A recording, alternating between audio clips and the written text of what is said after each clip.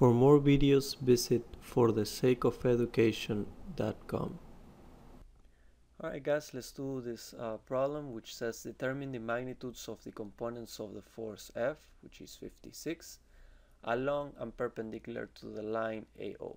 So basically they're telling you that there's a component of this force going along AO, which is going along, which is parallel, and perpendicular will be this one, forming this right triangle right here. So they want you to find these two forces.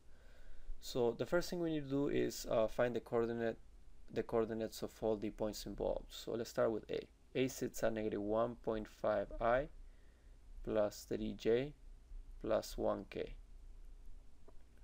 B sits at 0i plus 0j plus 2k.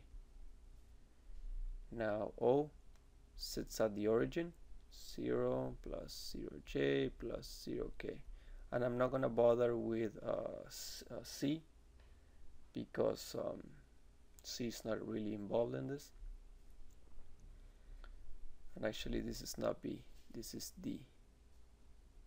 And I'm not going to bother neither with C nor with B because they're not really doing anything. So we got A, D, and the origin.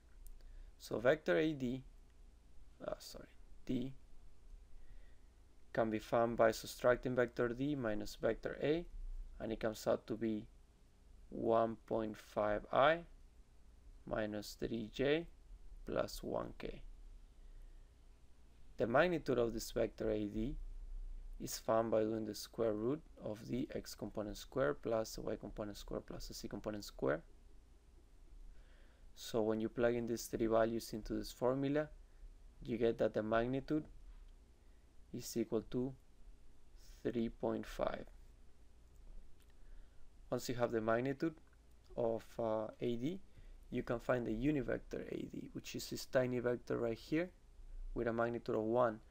The unit vector going along AD can be found by dividing the vector AD by its magnitude. So dividing these three values by 3.5 gives you the unit vector, which comes out to be 0.429i minus 0.857j plus 0.286k. Now that you have the unit vector, you can find the Cartesian vector form of F because you have the magnitude, which is 56 newtons. So the Cartesian vector form is found by multiplying the magnitude by the unit vector going along AD. So multiplying these three values by 56 gives you the Cartesian vector form of F, which is 24i minus 48j plus 16k. So that's the Cartesian vector form of F. Now we need to find the vector AO. The vector AO is found by subtracting A from O. So it's basically going to be the opposite of A because O is 0, 0, 0. So it's going to be 1.5i minus 3j minus 1k. Now the magnitude of this vector found with the same formula comes out to be 3.5 also. You can tell by symmetry that it's going to be the same magnitude. And the unit vector going along AO is found by dividing the vector AO by its magnitude. So dividing these three values by 3.5 gives you the unit vector we're looking for, and it comes out to be 0.429 minus 0.857 minus 0.286 k j I. So if you wanted to find this force right here, which is going along AO and it's the component of F, all you got to do is F dot the unit vector AO.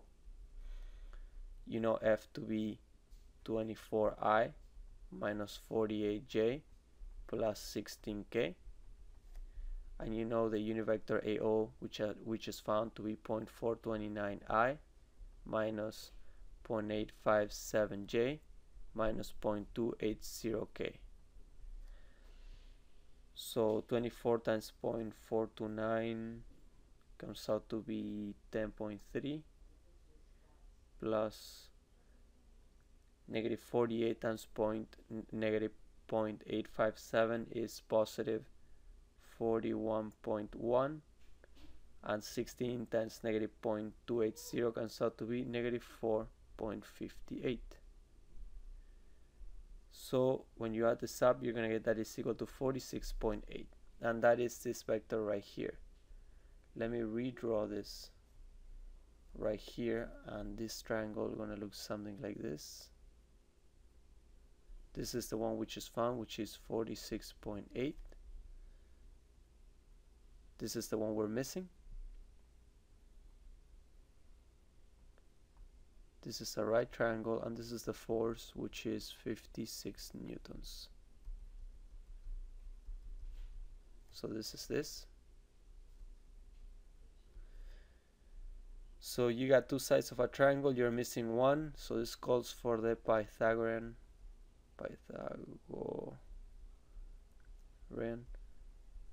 theorem, which says that, let's call this x squared plus 46.8 squared is equal to 56 squared. So when you solve for x, you're gonna get that this is equal to 30.75. So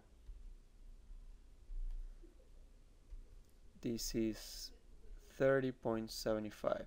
30.75 is the perpendicular component of F in regards of AO, and 46.8 is the parallel component that goes along AO of the force, which is 56 newtons. Final answer, final answer. Please comment below if you want me to do any problems, and I'll be happy to help. Thank you.